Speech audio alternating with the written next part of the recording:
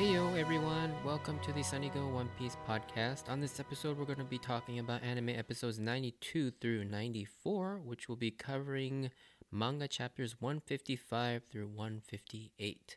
And here, the Strawhats finally make their way to Alabasta to help Vivi save her country from the nefarious plans of Crocodile and the Baroque Works. So the synopsis, the Strawhats now make their way to Alabasta, but not before they run into Mr. 2 Bonclay, and discover he has a very troublesome devil fruit ability, but unknowingly, they make friends with him. And once in Alabasta, the crew gathers supplies while Luffy runs into Smoker and the Marines who have chased him all the way from Logtown, but they also run into none other than Luffy's own brother, Ace.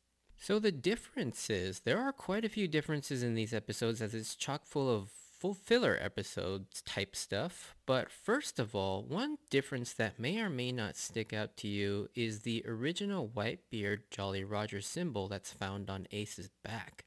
In the anime and also later on in the manga as well, it is a Whitebeard skull with the vertical crossbones. However, earlier on in the manga, it was a variation of what is known to us in the West as the swastika, instead of a crossbones behind it. And you can see why they decided to change this. However, this isn't the same swastika used to represent the Nazi regime. It's actually a Asian/Japanese character called the manji. And in East Asian cultures, it carries many different meanings, but if boiled down to its basic meaning, from what I've found, is that it means all or everything. Obviously, though, because of the extremely evil connotations and meaning most associated with this symbol, it's been changed in the anime, and eventually Oda was told to change it in the manga as well by Shueisha. So, going forward, the vertical crossbones with the Whitebeard skull is the official Jolly Roger of the Whitebeard pirate crew, but earlier on, if you do look at the manga, it's still seen as this kanji character. Now in these episodes, there are also two additional sequences that are filler added to these episodes. In the first one is when Luffy runs off by himself to go find food. We see him getting lost and finding a man in a little hut in the desert that has a substance called dance powder. And so this scene was added in, I'm assuming, to pad out time. And we also get another scene where we see Chopper and Sanji shopping for the supplies, and then this whole adventure of Chopper getting stuck in this little cart and getting taken to the rebel base as well. And so none of these sequences are actually apparent in the manga, and these are all filler. I'll go into a little bit more detail, but I'm not really going to talk about the filler sections all that much throughout this episode. So let's get into my thoughts on these episodes. So these are going to be heavily intercut with canon material from the manga as well as filler material from the anime. More specifically, less so in episode 92, but very much in 93 and 94. To start off the episode, we get our first full reveal of this arc's big bad, Crocodile. He's pretending to be a hero of Alabasta as he takes out some small fry pirates with his ability, which has been alluded to a few times in the past, but he has some ability to control sand. And on a desert island, it'll be interesting to see how the Straw Hats match up against a villain like this, because he pretty much has full control over the elements. And we see that he is another devil fruit user similar to Smoker. He has some form of an elemental type devil fruit that gives him invulnerability from physical attacks, as the swords just go straight through him. So, pretty imposing, and rightfully he is a member of the Shichibukai, being this powerful so far. And it is interesting to see, how strong Crocodile is, especially considering we know that Smoker is so insanely strong, and he just beats up on Luffy, so you wonder, how is Luffy ever going to beat Crocodile? We catch up with the Straw Hats now making their way to Alabasta, and on their way run into Mr. 2 by accident while traveling through some steam. Well, more like they fished him off his own ship. This interaction is really fun and interesting. Mr. 2 seems like somewhat of a decent person for a villain, which is a bit surprising considering we saw him in the previous episode acting more like a villain traditionally, beating up on his subordinates. But here he's really fun, likable, and actually really polite. I almost feel like Oda began Mr. 2 in a more sinister direction, but then immediately lightened him up because he saw the potential of how fun it could be for him to interact with the Straw Hats. And while waiting for his crew to come back and get him, Mr. 2 shows a display of his Devil Fruit ability, which is the Mane Mane no Mi, or the Copy Copy Fruit, which allows him to take the form of anyone he touches with his right hand. And he slaps Luffy to get his copy and eventually gets everyone aside from Sanji, who's down in the kitchen. There is one thing that always kind of confused me. I can never tell if he actually gets Vivi's copy, because you see him touching Vivi up top, because he stretches his hand up to the upper deck, but then when he plays around with his ability, you don't see her come up in the montage of all of his copies. So I don't know if he actually got Vivi's copy here. Of course, this now introduces a huge problem for the Straw Hats, which they later come to realize as well. And Mr. 2 and Baroque Works now have the ability to copy and infiltrate the Straw Hats if they so choose to. And Vivi also learns that Mr. 2 has a copy of her father's face, the King of Alabasta, Cobra. But for now, Luffy, Usopp, and Chopper are having fun and getting along really well with Mr. 2. But all good things have to come to an end, and his crew have come to pick him up. But as they leave, they come to realize that in fact was Mr. 2. And there's this funny bit where Vivi is shocked that it was Mr. 2, and goes on to mention she's never met the Mr. 2 and Mr. 1 pair, but has heard rumors of what he's like. Then she proceeds to describe him in incredible detail, with the rest of the crew saying, "You should have realized it." It's like, kizuke yo. I always found that pretty funny. But for now, with this new information, they decide to wrap cloths around their left arm to distinguish themselves from the copies.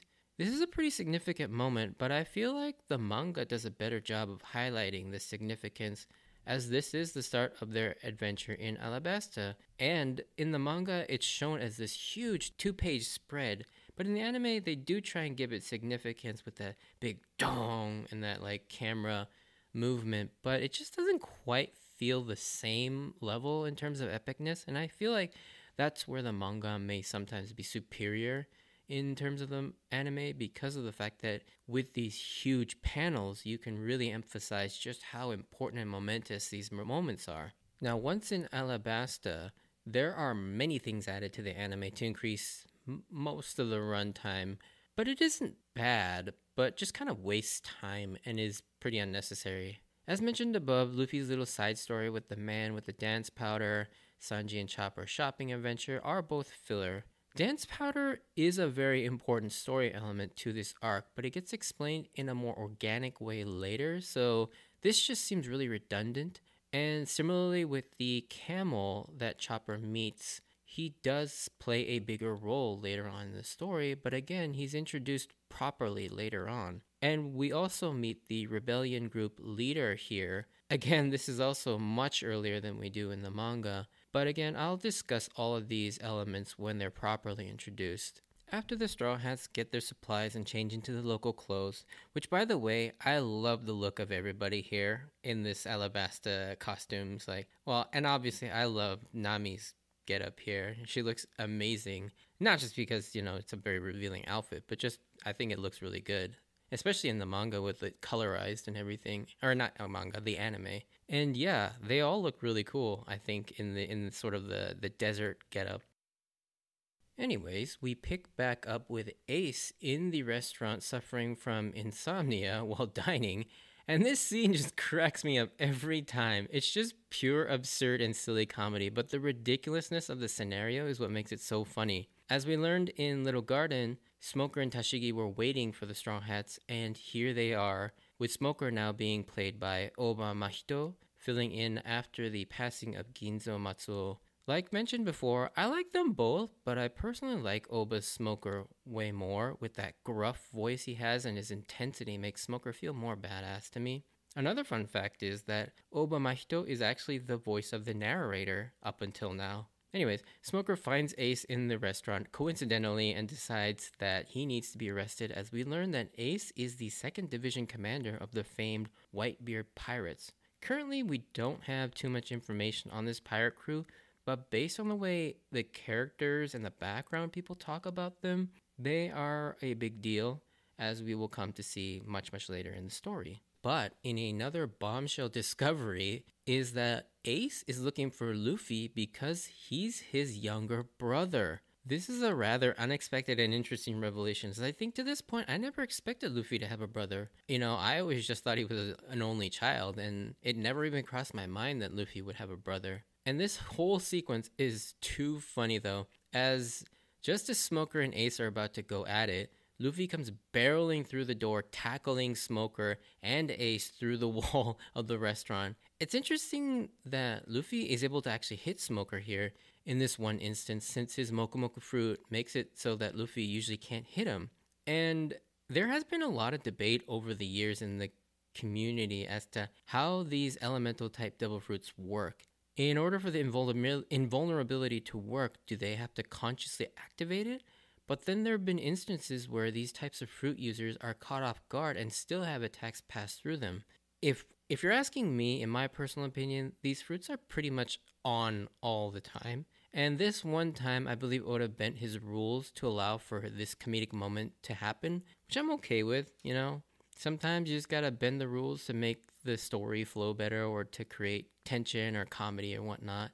As long as they're not bent to the most absurd, realms, I'm okay with this. And I always get a laugh out of the next scene too, where Smoker is staring down Luffy while he just warfs down like a bunch of food, absent of any sound other than Luffy eating and chewing. And then after an uncomfortable amount of time, Smoker finally yells out, "Stop eating!" or "Ku no yamero!" It's so funny. These moments are just, I don't know what it is, but these moments are kind of like lacking, I feel like, in the more later on in the story. Like earlier on in One Piece, like I love these comedic moments like this, and I do miss them, to be honest. Like just having these random, just absurd jokes just show up out of nowhere. And then finally Luffy realizes it's Smoker from Logtown who kicked his ass before, and he decides to run, but not before stuffing a buffet's worth of food all in his mouth, and then takes off. And I love how he still has time to bow and say "Gochiso-sama" or "thank you for the food." And then he proceeds to run with like, I don't know how much food in his mouth, with his cheeks like going out like 2 feet on either side. And then Smoker gives chase, but just as he's about to catch Luffy, Ace shows up again and blasts fire to stop the smoke. And in another awesome reveal, Ace is shown to be a devil fruit user, and he's got an elemental type fruit like Smoker, but he's got the power of fire. And Ace is a powerhouse. I mean, if he can go up against Smoker, a guy that Luffy did not stand a chance against, but be able to actually take on Smoker, Ace is definitely a strong character, and it'll be interesting to see what happens with Ace and where he fits into the story. Because when you think about it, if Ace is this strong, how strong is Whitebeard himself? Because Ace is their 2nd division commander. That means there's still a 1st division commander, and then the captain, Whitebeard. So lots more questions and intrigue are surrounding all of these reveals. And I just love how the world of One Piece unfolds like this and expands slowly, little by little. It just makes the series so fun to watch, because you get the sense that there's other crap happening in the world and you just want to learn about it, but also you get to sort of let your imagination run wild to see like what else is going on and what other things and what other threats are out there. One last thing I wanted to mention is the little things Oda is doing to grow Vivi's relationship with the Straw Hats throughout these episodes and the rest of this arc. Like her joyfully smiling at her armband after Luffy declaring that the armband signifies that they're all nakamas. And again later when Vivi tries to dissuade the crew from helping her any further, as the deal was just to get her safely to Alabasta and not to fight for her. But they all come up with reasons to stay and help, even though they're selfish reasons, quote unquote. They all mention them to not make Vivi feel bad, because deep down they want to stay and help, regardless of what the reasons are. Even though I think Nami's is a 50-50, she actually does want the money too. But obviously Nami, seeing Vivi, she does truly want to help her. And these moments help to build up to some pretty incredible payoffs throughout the rest of the story. And I can't wait to talk about those moments. And obviously I'm not going to mention them here. But yeah, I love how he starts to plant these seeds of VB's sort of growing and deepening relationship with the Straw Hat members. And it's really cool. And trust me, it pays off so well. So many different ways, too. Anyways, we are finally here. The Alabasta arc. You know, the culmination of this saga is upon us. And it starts with a bang with many new reveals, both big and small. We do have to deal with a bit more filler material, but this arc is pretty epic, and I can't wait to get into more of the next several episodes. But yeah, until then, if you enjoyed this, send me a like or a comment, and if you want to join me on this adventure of rewatching One Piece, please consider subscribing. You can check out my Instagram or Twitter account at SunnyGo Podcast for updates. And as always, I wanted to thank you for taking the time to listen to my podcast. And stay tuned for the spoiler section if you are interested, because I've got a few things I wanted to mention. I won't go into too much detail about them, but there are some things I wanted to talk about. But if not, I hope to see you on the next episode. Bye.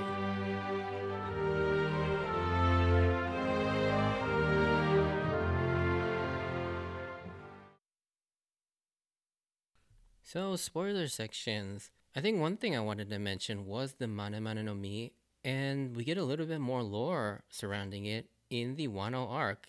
And so, during the Oden flashback, it's shown that the Mane Mane no Mi had a previous user, the Kurozumi Higurashi, which is a relative of Orochi. And so she used it to help Orochi get power in Wano. And so it's interesting too because it was used during the final fight between Oden and the Scabbards versus Kaido. And in order to get the upper hand, she uses it to transform into Momonosuke to distract Oden, thereby allowing Kaido to get a finishing blow on Oden. But then Kaido, seeing this as a disrespectful act, actually ends up killing Kurozumi Higurashi. And so sometime down the line, I guess like 20 or so years later, we know that devil fruits, they tend to pop back up after their users pass away. And it gets into the hands of Bone Clay, who now possesses the fruit. But yeah, that's why I find that very interesting. I also wonder, we see him take the form of Chopper, and it's like, can the Mane Mane no Mi actually copy animals? And to what extent also, because for the most part we've only seen him use it on humans, but Chopper is very special in that he's a human, but he's also a reindeer. And it's funny that Bone Clay actually transformed into the hybrid form and not the human form of Chopper. So can he not transform into Chopper's human form if he hasn't seen it? And these are kind of questions that I've always rolled around in my head, but I don't know if we'll ever find the answers to that. And the next thing I kind of wanted to talk about was the armband scene and its significance. I don't know, this is just more me just kind of fanboying around that scene because of how significant it is later on, especially when it's, you know, time for the defeat of Crocodile and you see BB reminiscing over the past events. And I love that moment where you see Luffy saying, you know, so I just gotta beat up Crocodile. And you see that little flashback to this moment where Luffy quotes that line. And then, of course, the finale of Alabasta, where they reveal the mark on their left arm to be the signifier that they are all Nakama. And yeah, just the significance of this scene is where they come up with the cross on their arms as well as the armband. And you see that cross. And yeah, you know, it's like one of the most iconic moments in the series. And this is the lead up to it. And I just like, and like I mentioned, like I wish the anime could have given this moment. I don't know what you would do to make it better, but it's just like in the manga, it's just so much more important because of how big of a page spread it takes up. You just see the fact that it's like all the members around that barrel, kind of like how they did it just before the Grand Line. And you see them sticking out their arms in a circle, and it's just a really cool moment. And I just wish it was given a little bit more of like an epicness in the anime because of how big of a moment it is. But yeah, I mean, it's still great, you know, it's not going to take away from it. And then finally, the Ace's politeness and his well-mannered nature. We see him, you know, talk in a very polite manner. He's apologizing to the people he just burst through their houses, during their dinner. And it's a stark contrast to Luffy's sort of his abrasive, very casual form of speech. And it makes you wonder, like, why were they raised so differently? And obviously, we know now that because they're not actually related, Ace is Roger's son, while Luffy is Dragon's son. But they were both primarily raised by Garp and Dadan. But it's funny how when Makino was teaching, that one special scene, and it always makes me cry, of Makino reminiscing after Ace's death, the, I guess, manner training that she puts them through, and Luffy just completely not paying attention and not doing it, while Ace is actually very polite. And you see that already starting here with Ace's like polite speech and his well-mannered nature. And it's funny to see how that gets reflected years later on in the story in Ace and Sabo and Luffy's flashback. Also, I really wish, I can't wait to get to Skypiea so that I can start using the terms Logia and Paramecia. And because in the non-spoiler section, I have to keep referring them to elemental devil fruits, and I just really wish I could just say Logia because it's much easier. But if I say that, no one's going to know what the hell I'm talking about, and I don't want to spoil the fact that there are terms for Logia and Paramecia fruits. Currently, we still only have Zone, but until Wiper and I think Rocky says both Logia and Paramecia, we don't actually know what those terms are. So I just have to keep calling them elementals, but it's kind of annoying. But anyways, that's it, and I will see you on the next episode. Bye.